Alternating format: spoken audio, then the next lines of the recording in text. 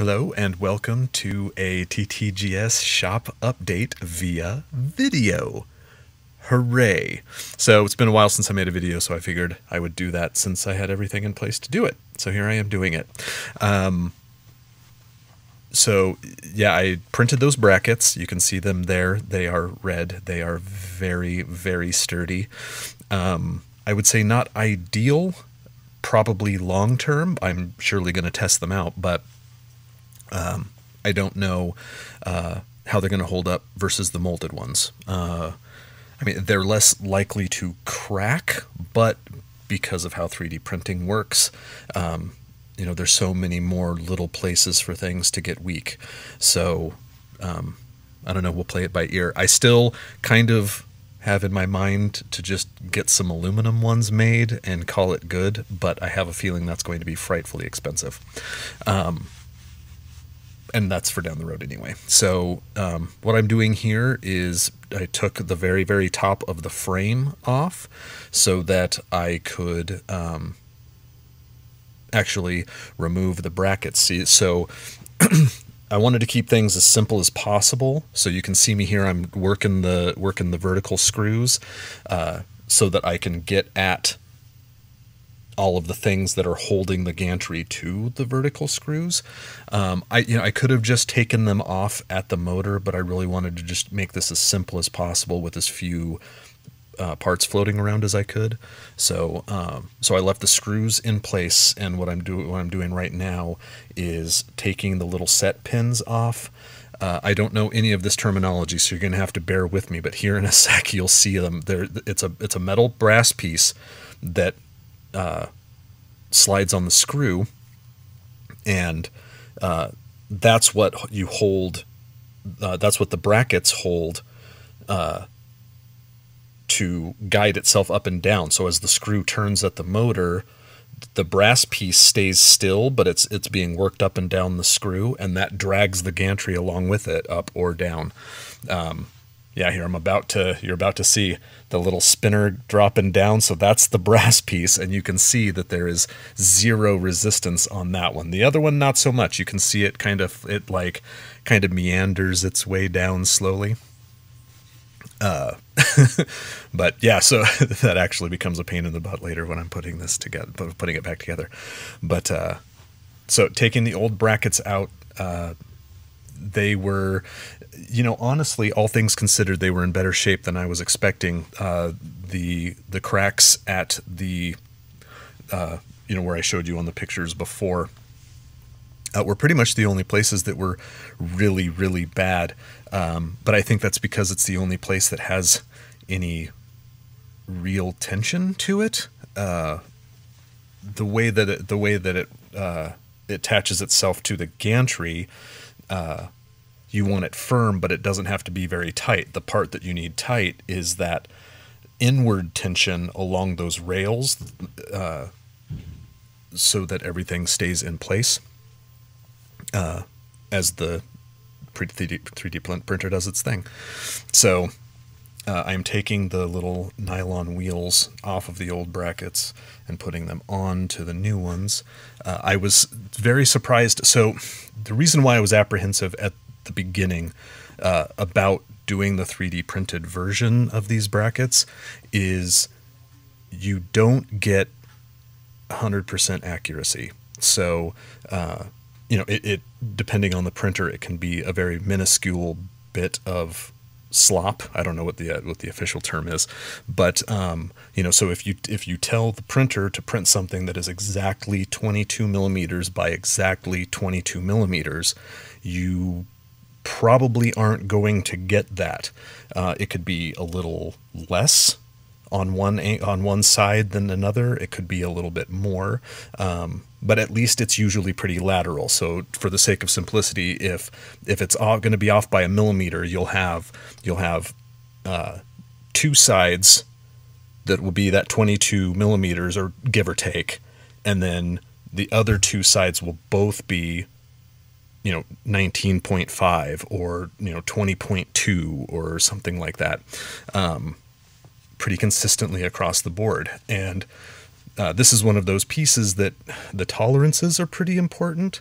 And I was surprised when I assembled these that pretty much everything, like some were tighter than others, but everything was pretty snug and went in very comfortably. And I was very, very, very happy about that. Because like I said, that was my primary worry. So it turned out to not be a worry. So yeah, you can see here, that's me putting one of the screws in. Like I said, some are snugger than others. But like I said, nothing that was going to cause an issue. Just, like I said, just it's those differences in the tolerances. So, yeah, I mean, at this point, I'm putting that second bracket on, and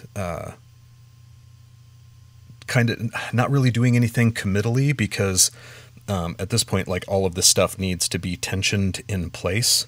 So, I'm just kind of putting things on and dealing with them as they come. So now I am putting the gantry back on, and this is that trouble I was telling you about with the with the brass pieces that attach to it.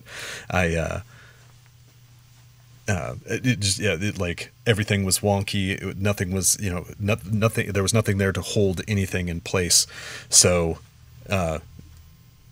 long story short, it was coming back together differently than how I took it apart, and so I had to kind of scramble and hold and things to make sure that nothing was going to do any permanent damage. So you've seen that screw on the opposite side of where I'm standing move quite a bit. Fortunately, that is nothing to worry about. The little doodad that attaches the screw to the motor is flexible. So when the 3D printer is operating, obviously you don't want that. But in the meantime, it's nice to have that flexibility, because you have to center those screws again. Yeah, so you can see that it came away quite a bit.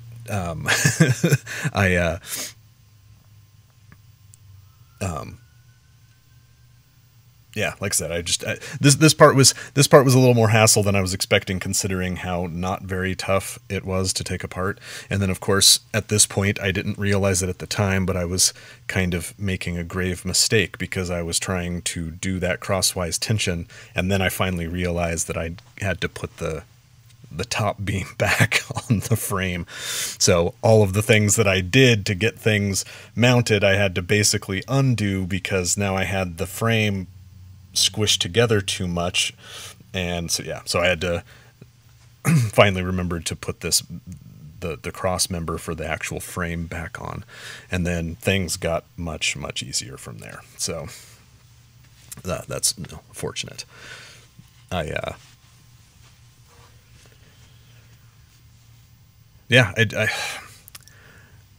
I'm surprised that it took me as long as it took me to actually figure out, at least I'm 98% sure at this point, what was actually wrong with the 3D printer. So my very first instinct told me that it was the extruder being weird, because nothing was rattling, nothing, I wasn't getting any weird noises, that kind of a thing. So I went through the whole hot end and did all of the extrusion stuff, but it didn't fix anything. So then I figured out that the gantry was wobbling, so I tightened everything down, as much as I could, just as a general maintenance, because it's something you need to do semi-regular anyway, is just make sure everything's tight, because things jiggle apart, because it does a lot of jigga type motions. So I did that. Didn't fix anything. So then I was finally able to get a good look at it here, because I have space to actually look around in good light instead of the closet in my bedroom where it had been. and I discovered the cracks in the brackets, and that was the problem. However, I didn't know. I knew that it was the problem. I wasn't entirely sure of why it was the problem. So why it was the problem, and the reason why the gantry was wobbling no matter what I did, was that inward tension on those nylon wheels. So you can see the one pair right next to me, directly connected to the new bracket. Those are what allow the gantry to glide, because they're nylon wheels on painted aluminum and stuff. So it moves very, very smoothly with very little resistance as the screws turn to move the gantry up and down. So once I figured out that it was actually that tension on the wheels, like they need to be tense against that rail, and the more tense they are, the less jiggle you get on the gantry. But then there's this fine line you have to walk, because if you make it too tight, the gantry doesn't move smoothly, and then you get inaccurate movements, because the computer tells it to move, tells the motor to rotate X amount, and that X amount translates to a specific amount of distance as the screw turn. So if it says, do 2 full rotations, and 2 full rotations is up, exactly 0.5 millimeters, with too much resistance, it will do that 2 turns, but it's not doing them at the right speed, or maybe it's not, something is shifting before things start moving, so you're only getting 0.4 millimeters out of that twist. And problems like that can compound and become worse and worse as more and more instructions get added. So I have it effectively back together. I needed to get some more set pins for those brass pieces, and that was that screw. I held something up. But yeah, so I will take the rest of this to the post.